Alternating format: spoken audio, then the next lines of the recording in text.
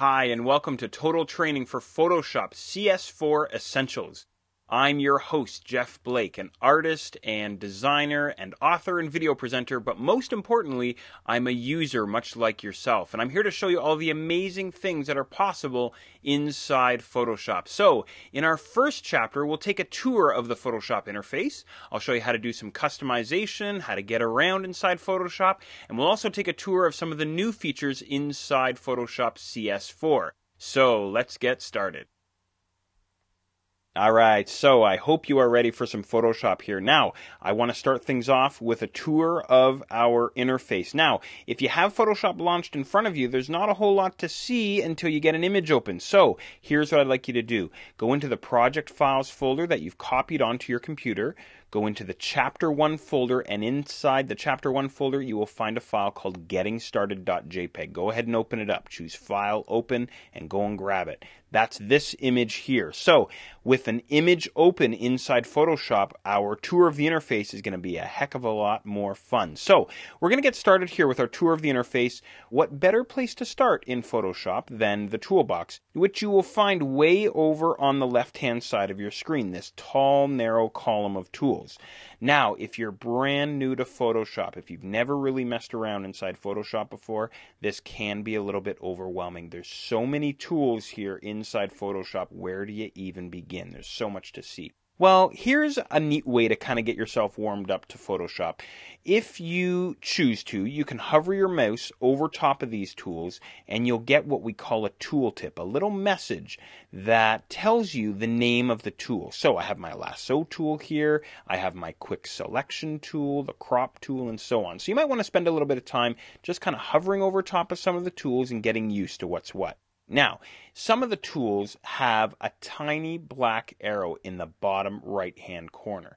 That means that if you click and hold with your mouse, you're going to get a tool flyout. So there's actually more tools inside the toolbox than you can see right off the bat. So again, just click and hold and you'll get this flyout here. Lots and lots to see inside this toolbox. Lots and lots of stuff. Now let me show you a couple of cool things here.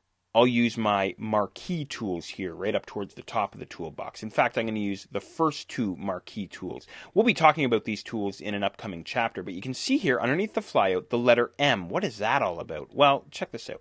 If I hover my mouse over top of the tool again, I also see the letter M at the end of the tooltip. What that is it's a single keystroke equivalent, a keyboard shortcut to get to that tool. It's pretty cool stuff. So check this out. I'm going to go back to the very first tool, the Move tool, this black arrow tool here. And if I hit the M key on my keyboard, I'm just hitting M. I'm not holding down Shift or anything like that, just M on its own. That switches me to that tool. Now, most of the tools inside the toolbox have a single keystroke equivalent to make it faster to access them. For example, L for the lasso tool, C for the crop tool, I for the eyedropper tool, B for the brush tool. There's tons and tons of them. I don't know them all. I gotta stress this. I don't know them all. But I do know the ones that I use most often, right? H for hand, Z for zoom, P for the pen tool, V for the move tool. That's a pretty important one. So as you use Photoshop more and more, you'll get used to these keystroke equivalents and you'll move a lot faster inside the program. But don't get overwhelmed trying to memorize them all right off the bat. Focus on just learning the software first. But again, if you want to speed things up a little bit, you can start working a lot faster. Now here's something else I want to show you. I'm going to use my lasso tool as an example. If I click and hold on the lasso tool, I get, obviously, this flyout here. There's some additional tools that I have there. Now, check this out. I'm going to go back to my Move tool. I'm just going to hit the V key on my keyboard. Now, I want to access the lasso tool, but I want to also access some of those tools that are hidden underneath the lasso tool. So, I'm going to hit the L key on my keyboard to access the lasso tool. Now, check this out. I'm going to hold down the Shift key, and I'm going to hit L again. That accesses the second lasso tool, which is called the polygonal lasso tool. Hit L again, I get the magnetic lasso tool. L one more time. By the way, I'm holding down Shift the whole time here. This is Shift and L, all this. Back to the freehand, Shift L again. I'm just cycling through here. Let go of Shift and I can go about my work inside Photoshop. Let me show you that one more time. I'll use the eyedropper group of tools. I'm going to hit the I key all by itself. That switches me to the eyedropper. Hold down Shift. Hit I again, Shift I again, ruler tool, Shift-I again, note tool, Shift-I again, count tool, Shift-I again, back to the eyedropper tool. So all I'm doing as I'm holding down Shift is I'm just cycling through all these tools. It's a pretty cool trick inside Photoshop. But here's something even cooler. I can hold down the Alt key here on the Windows side or Option on the Mac, and I can actually cycle through the tools inside these little flyouts just by holding down Alt or Option. I'll show you that with my Marquee tool as well. I'm holding down Alt here on the Windows side, single clicking, cycling through those tools. It's a nice fast way to get through your tools inside Photoshop.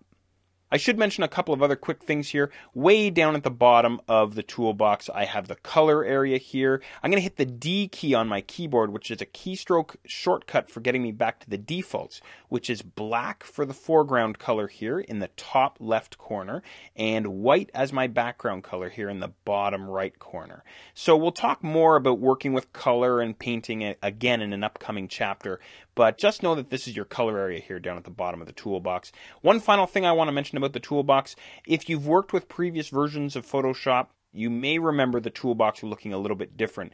In the previous version of Photoshop, they came up with this single column toolbox here, but if I move my mouse way up to the top here and single click on this white arrow here, I get the double column. This is like the traditional Photoshop toolbox that you may be used to. So it's completely up to you. Just single click actually anywhere along this gray bar up at the top here, and that'll flip you between the two toolbox modes. So it's really up to you. Admittedly, I found the single column a little jarring at first, but now I'm completely used to it. It gives me lots more space to work with on screen. So there you go.